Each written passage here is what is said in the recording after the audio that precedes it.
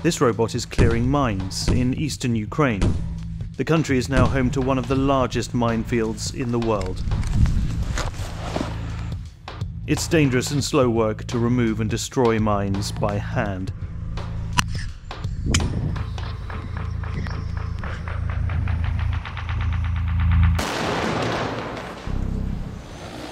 Drones and robots are helping speed up the clearance, but all the while armies on both sides continue to lay them, in some places up to 500 meters deep. Russian minefields have slowed the Ukrainian counteroffensive, but in farming areas freed from Russian occupation in 2022, they're still wrecking lives.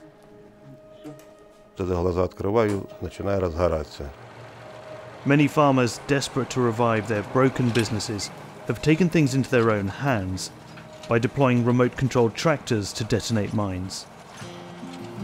We went to Ukraine's eastern Kharkiv region to join a demining team and meet the farmers still counting the cost of this war's concealed killers.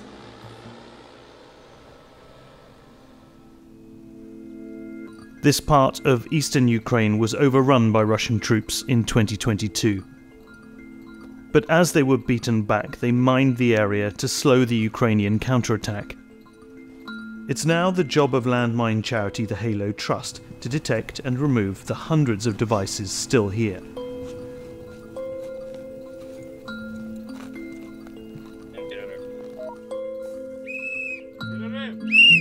Once a device is detected, the grass needs to be cut before the slow work of unearthing can begin. Before the war, Valeria Shachutska used to be a professional horse rider performing tricks in shows. She retrained as a deminer. Ми живемо в країні, в якій йде війна, і небезпека нас очікує, в принципі, скрізь. І хотілося б, щоб було безпечно. Мабуть, це таки допомагає, бо ти маєш відчувати. This combine harvester hit 2 Russian anti-tank mines in August 2022. Every yellow post marks a spot where a mine has been removed. Было снято 50 противотранспортных мин в пластиковом корпусе. The dangers are not just mines below ground, but tripwires and unexploded munitions.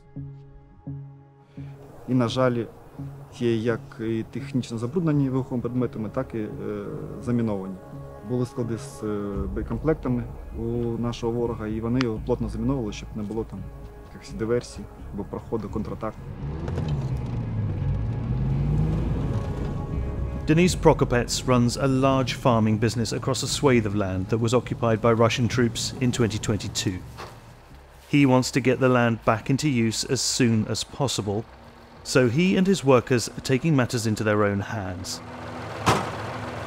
These are remote-controlled tractors pulling heavy metal rollers. If they hit a mine, it should explode at a safe distance from any people.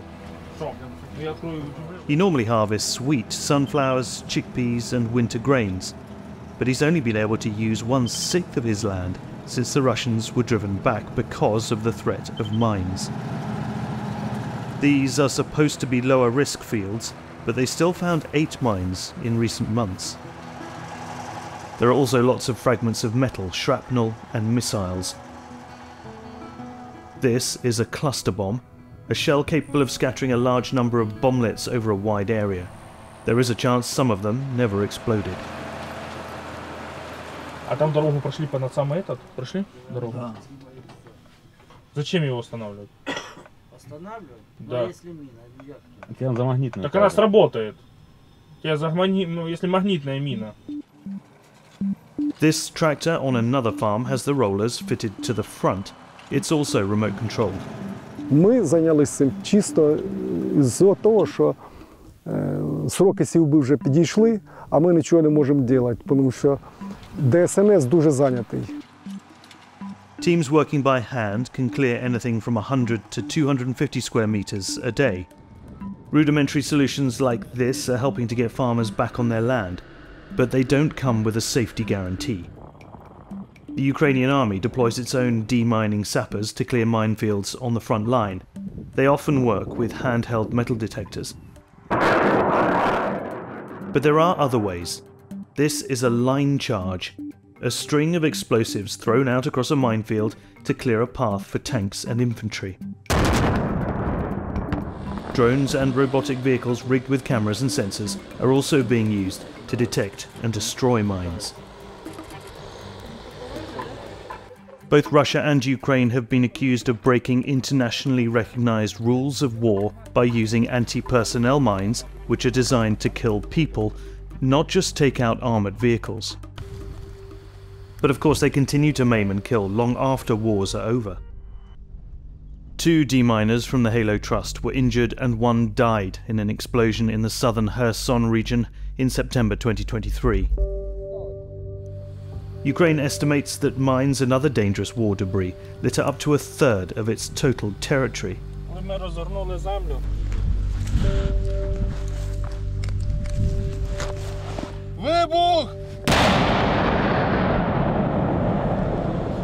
For the villagers and farmers that live in areas formerly occupied by Russian forces, the mines are a daily threat. Viktor Ivanovich lives a few miles from the Halo Trust mine clearance site. He used to work as a tractor and excavator driver. He's now bedbound. He was clearing tree branches from a field when his tractor hit an anti-tank mine. The blast badly injured his legs and shrapnel hit him in the face and arms. Дим уже вали і починає горіти. І в мене в голові треба з нього тікати. Хотвів, як кажуть, від смерті, блін. Ноги не ходять. Хоч вони і ходять, і от хочеться їм пойти, хочеться. А п'ятки не можна остановитися. Болять. Опускаю вниз, вони наливаються. А тоді прям кажеться, що там по відру висить, блін. He will walk again, but it'll take time. Everyone living around here knows someone who has either been killed or injured by mines.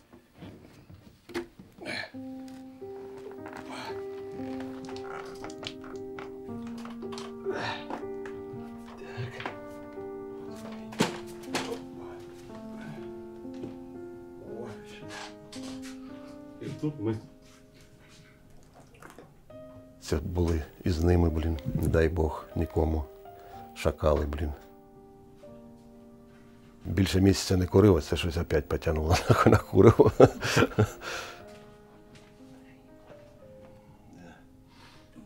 Бачите, які нам попільнички, орки поставляли, блін. Танковий заряд. Вони ж тут їдуть по вулиці. Across Ukraine, it's estimated that 20,000 people have received amputations since the start of the war.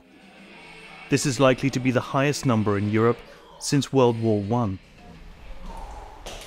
And of the estimated 260 civilians so far killed by mines, most have been in some way involved in agriculture. Denis managed to flee the area before the Russians showed up at his farm in March 2022. When he came back in September, the place was a wreck.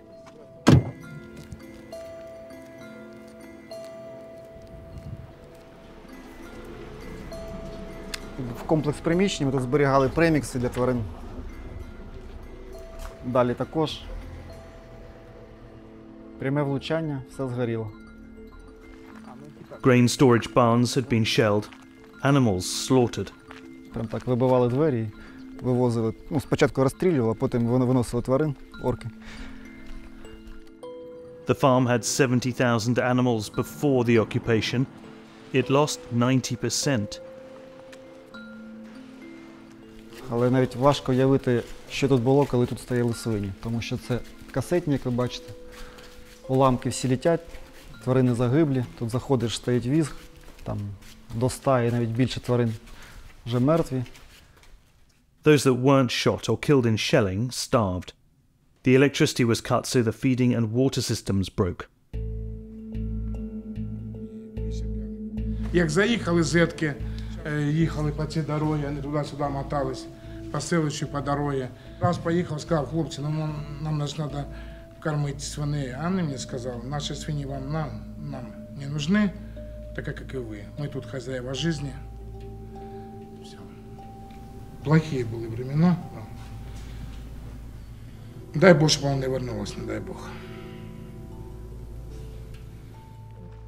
Dennis estimates the loss of livestock, damage to machinery and buildings to be about $15 million. But that doesn't include years of lost revenue from the fields they can't use. Тобто ще недоотриманих доходів, навіть складно уявити, яка сума. Ми віримо в наше ЗСУ, віримо в перемогу і тому сміло будемо інвестувати. The damage done to Ukraine's farming sector runs into the tens of billions of dollars, and it could take decades to rebuild, demine and decontaminate the land. Even if farms can grow crops, there's the problem of exporting them, as Russia continues to attack Ukraine's ports on the Black Sea and disrupt shipping routes. Frontline farms are of course suffering more than most. With so much land too dangerous to cultivate, nature has begun to rewild fields, turning zones either side of the front line green. Yuri Vovchenko's farm is not far from Denis's.